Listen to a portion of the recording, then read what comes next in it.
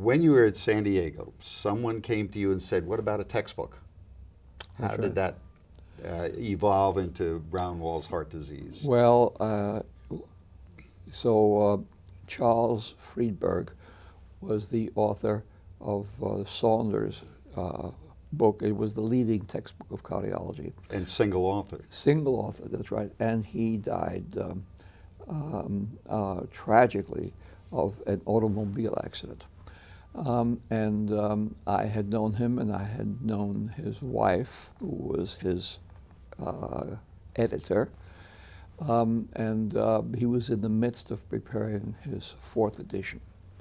And Saunders' management came to see me and asked me that Mrs. Friedberg had thought that Charles would want me to finish it.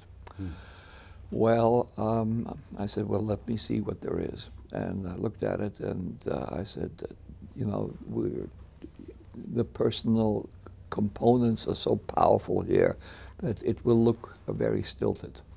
I said, so I can't give you a Friedberg, but I might give you a Brown-Wall.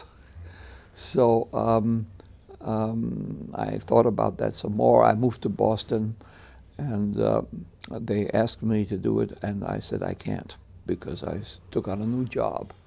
And I said, but I promise you that that you'll have it in 7 years. They said, 7 years? Why is that?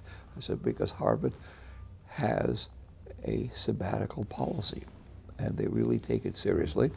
And you put in 6 years, and then you can have a sabbatical, the 7th year.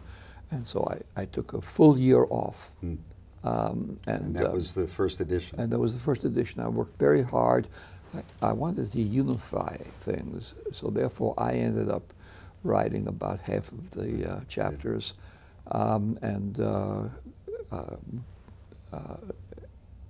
And what I tried to do is textbooks tend to be fragmented, and so I couldn't write a single authored book.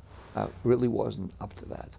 But what I could do is I knew each page of the book, so therefore there was no redundancies. I was able to refer one chapter to another. I was able to cut out things from entirely. So, and it was it was in some way a smasheroo from the first edition. Yeah, it was an exhilarating experience in one sense. It was also very tough. People were very good to me at Harvard and at Brigham. I didn't go out in public. I didn't shave, and I would go into the office, but it would be in the evening, about once every 2 weeks, to meet with the financial person in the Department of Medicine to make sure that the finances remained intact. And then I was thrilled when you invited me to participate in the 2nd edition. Yes, and that was terrific. Yeah, in the 2nd edition, Doug, you took over the electrophysiology and the arrhythmology, and you rescued that, which was it was one of the parts of the first edition of which I was less proud. Well, it was a thrill and one of the highlights of my professional career to have worked with you beginning then and yes, and then of course then moving forward, you came on as a co-editor, and you have been editor-in-chief on a couple of editions, and going strong. And you've made an enormous contribution to the book. It's been wonderful, and you've been such an incredible role model, delving into every aspect of the publication that really has taught us a great deal. And now as we move into the electronic age, we've created this new website called PracticeUpdate Cardiology, where we synergize with the book, the mother book, Heart Disease, and indeed present information that is current but has its basis in the chapters of heart disease. Yeah. So I think what we're aiming for having a living textbook.